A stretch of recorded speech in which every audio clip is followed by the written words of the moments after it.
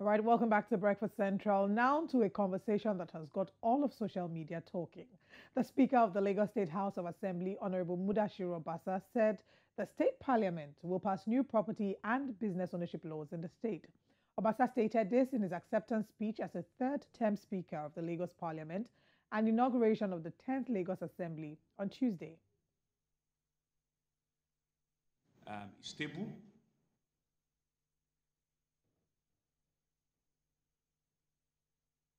Lagos is a Yoruba land as against the assertions of some people that it is a no man's land, he declared.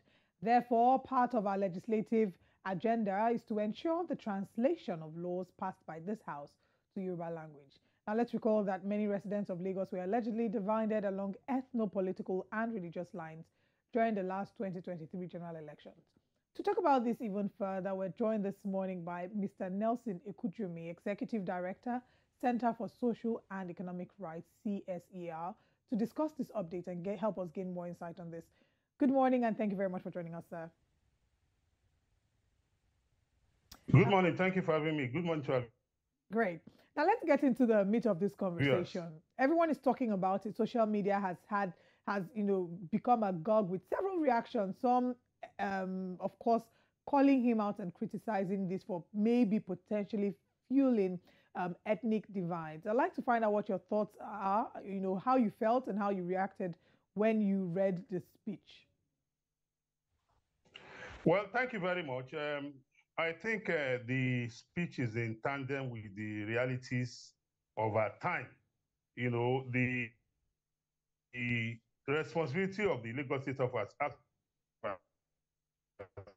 Assembly is to make laws for the tranquility of Lagos, of the people who live in communities of their constituencies that they are representing. They are not immune, to the sentiments, to the emotions, to the reality, that pervades, their environment. And in juxtaposing this with, present socioeconomic realities of the moment, it won't be out of place if the House of Assembly deems it fit to look into those issues and decide to come up, with bills that will become law when assented to by Mr. Governor on how to, promote the cultural, traditional, and other practices of Lagosians, such that, the acrimony that usually arise during elections or even before elections that tend to promote ethnic hate, that tend to promote divisiveness, can be addressed in one way or the other. Don't also forget that what the Lagos State House of Assembly is trying to do. Hold on. Yeah. Yeah. How do these laws prevent the bigotry and the tribalism that emerged during the elections? And how does, because if these laws are meant to, from what you said, now protect the indigents, and maybe slightly infringe on the rights of persons who are not Yoruba in Lagos, how do they in any way prevent the bigotry and the tribalism that emerge, when it's time for elections? Well, the bigotry and tribalism or religious, hate that, developed during our elections are things that even the Electoral Act frowns at. And it's unfortunate that even till now, we have not been able to implement our laws, to deal with such infractions. Candidates are preaching ethnic and religious division, which is against the Constitution of Nigeria as well as the Electoral Act. So, and don't forget that, some sentiments come up during elections that are very, very offensive and repulsive, that, people of the ethnic origin that inhabit the land feel insulted, they feel assaulted, and, they are clamored for, like, okay, let us have a law that really make everybody to be sensitive, to be responsible, that look, wherever we find ourselves, we must recognize that some persons, are indigenous. They are bona fide owners of where we got to, because where we are coming from, we are also bona fide owners, we are indigenous of somewhere. So at every point in time, every citizen, whether you are an indigene or a settler, you must recognize your boundaries, or else you'll be stoking. But you know, is it the embers of panic but because, isn't like that we say, creating more tension? Because if you have lived in for example, Warri in Delta State for the last 20 years or the last 25 years, maybe the last 40 years, and then a governor, decides to remind you that you are not an indigene, because they are trying to win an election or trying to, remind everyone who really owns Warri in Delta State. Isn't that creating more tension instead of dousing the tension? Because I'm sure that you would agree that the tension that arose prior to the elections and then during the election and post-elections needs to be sorted out, not, to be further, stoked. Don't you think so?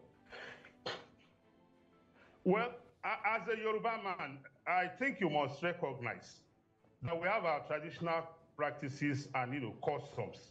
And no matter the civilization, no matter how long you have lived in the land, as a settler, I'm sure if you have lived in Warri, even if you have lived in Warri for 50 years, none of your, progenitors or people coming behind you can ever become the Olu of Warri.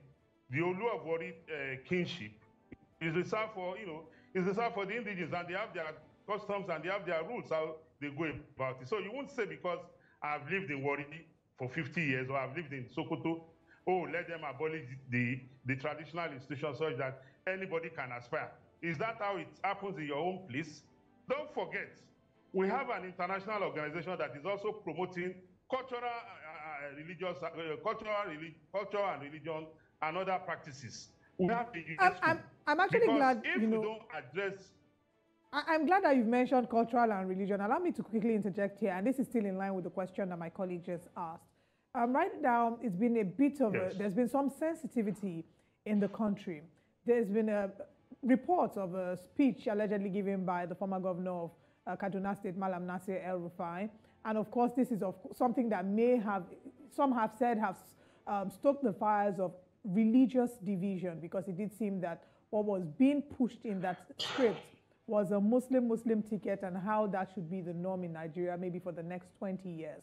And while some have frowned against that statement, and now we're having this, in Lagos State, and we're having Mudashiru Obasa, talking about making laws to protect the indigents. Do you maybe think that now would be the time for the APC as a party to come out and take a stand and to assure Nigerians and to sort of let them know that their fears are maybe unfounded or they have nothing to fear? Shouldn't this be a time for the government to not just speak up, but show actions to show that it's an all-inclusive government? Hello? Hello? Did you hear the question I asked you, sir? Yes, I heard your question. Please go ahead. Yes, I feel this is the time. Yes. Don't forget, the Lagos State House of Assembly is not a representative of the APC as an administration. That house represents the generality of Lagosians. But the speaker... even has hold on, the house also has... the speaker is the spokesperson. The speaker is the spokesperson of the house. Is the image of the house. The and house what party is he from? Two members from the Labour Party. Pardon?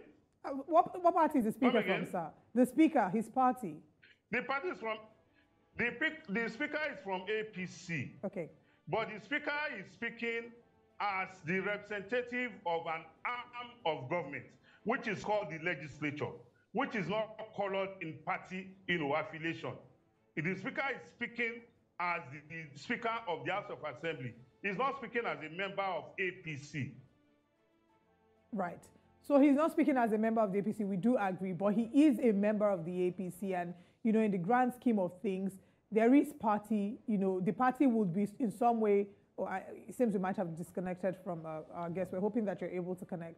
But, Osaoge, these are conversations that have been ongoing, and, there have been people wondering, all right, great, I'm glad that you're back. So do you think maybe the speaker himself should come out and give a speech? Now, so it's a twofold question.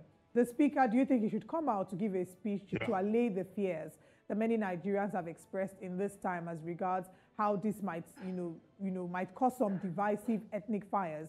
And also the APC as a political party. This is looking at it on, on the global level, on the federal level rather, with regards to the statement made by Malam Nasir El-Rufai. This is, of course, a different conversation.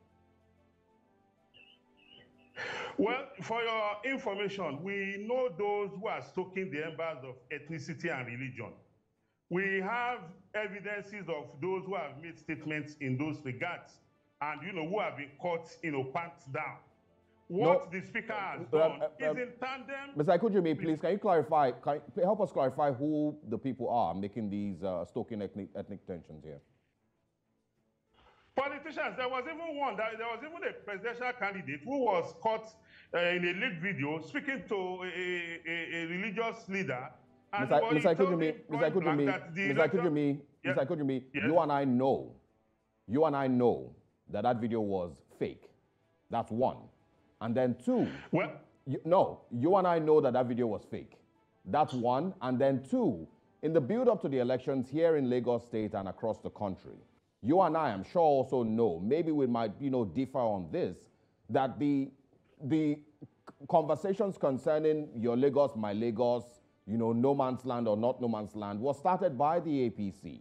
Those were some of the things that were started in the build-up to the elections and even post-elections. You and I also know that the violence that was meted out to people here in Lagos State was not done by foreigners, wasn't done by people from Edo State or from the Southeast or from anywhere. It was done by indigenes or so-called indigenes of Lagos here against Omoibo, as they were popularly called. These are facts. It's not things that we should argue about.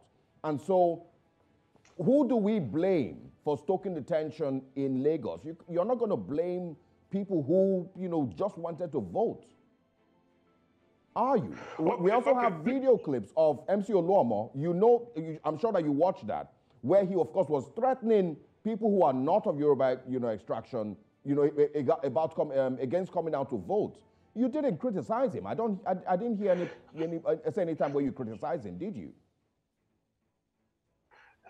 Hello, you have landed yes. with your submission. Please, can you just spare me a minute or two? Please go ahead. Please go ahead, sir. Is that the video of the Labour Party presidential candidates, immediately that video broke, two spokespersons of that candidate said, yes, he made that conversation. I wonder where you are getting your own story from, that it's doctor. That he also addressed it. Become his spokesperson.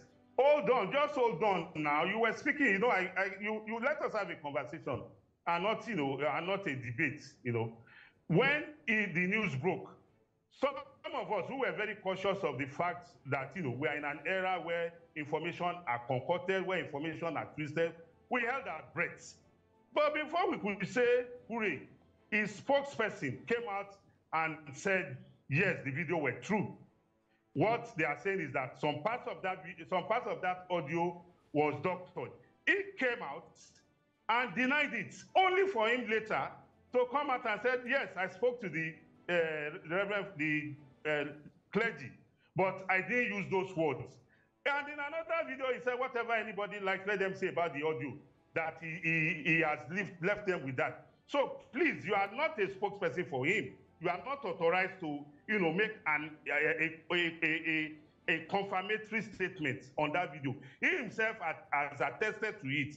And the producers of that video, he threatened taking them to court. And as we speak, because even as small as I am, if I am slandered with that type of audio, I will sue. But as we speak, he has not done it. And when he threatened that, the producers of that audio dared him that go to court and we'll meet you there with this with more evidences of videos of audio like this. That is one. Secondly, the issue about the Omonile or Omoibu. Don't forget, I don't know if you are conversant with our political history. We have had a recurrence of this from time immemorial. You recollect in 2015 when the Oba of Lagos became so infuriated and he gave an order. I'm sure that wasn't in 2023. So don't come on air and speak as if this problem just started yesterday. Mr. Ekujumi, no man's land. Even Mr. Nelson Ekujumi, I think you will agree with me this conversation is one that requires further expansion. We need a part 2 on this conversation. And I think that we should all calm our horses for now, because the bills have not yet been rolled out. We don't know what the content of the bill is or what the bills would be. And as they are rolled out, then we can start to look into the details of what the bills provide for and know how we can channel this conversation. I hope that you'd oblige us when we ask you to come back to the show for the conversation again. Thank you so much for joining us this morning. Absolutely. Thank you for your time. Thank you.